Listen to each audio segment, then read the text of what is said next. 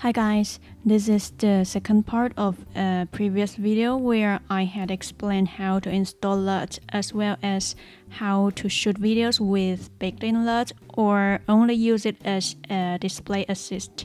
So if you haven't watched the previous video, please do so before you start this one. In this video, I will be showing you how to expose videos with baked-in LUTs. I'll do some tests and also show you some sample videos.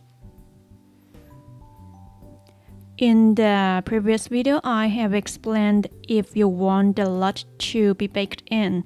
After installing it, you should go to the place below PP11. And now I will shoot a footage correctly exposed according to the metering on the monitor, and the other one overexposed by 1.7 stops. Now in DaVinci Resolve, I'm putting the two footages side by side, and evidently the overexposed footage looks better. And if we go to the color page and try to lighten up the shadow area of the correctly exposed footage, you can see it becomes very noisy.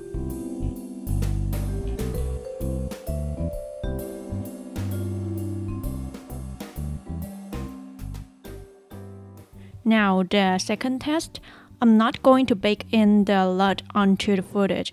I'm only going to use the display assist to see how the final work will look like.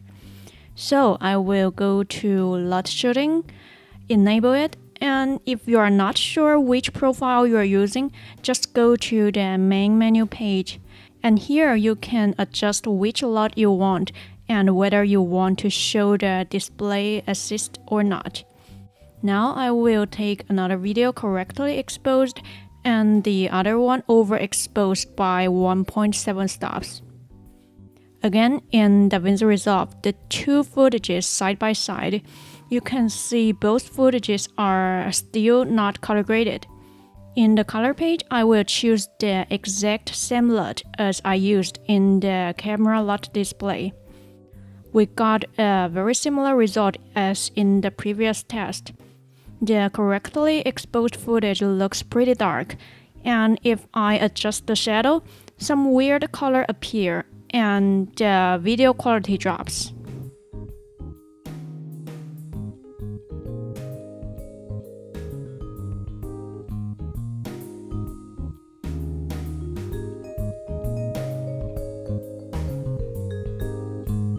On the other hand, if you think the overexposed footage is too bright, you can easily drag down the highlight area and it still looks pretty good.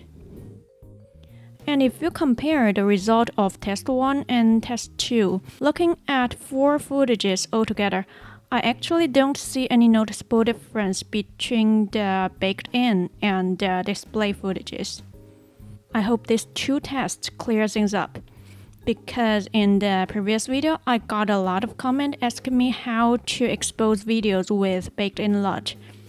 One essential thing we should know is that whether this footage has baked-in LUT or only the LUT display, it is still an S-Log3 footage. The only difference between these two options and shooting in S-Log3 is that you can view the final work on the camera monitor. So it is basically just like S-Log3 Gamma Assist. You will still have all the properties of S-Log3 profile, which means you still have two base ISOs at 640 and 12800 on the ZVE1. And a lot of people still have this confusion that maybe we should expose the baked-in LUT footage according to our own eyes instead of overexposed by 1.7 stops according to the metering on the monitor. I think this is not wrong. It's just when I overexpose about 1.3 or 1.7 stops, the light and shadow happen to look right according to my eyes. So there's actually no conflict between these two options. But I think trusting the metering would be a better way to measure how to expose.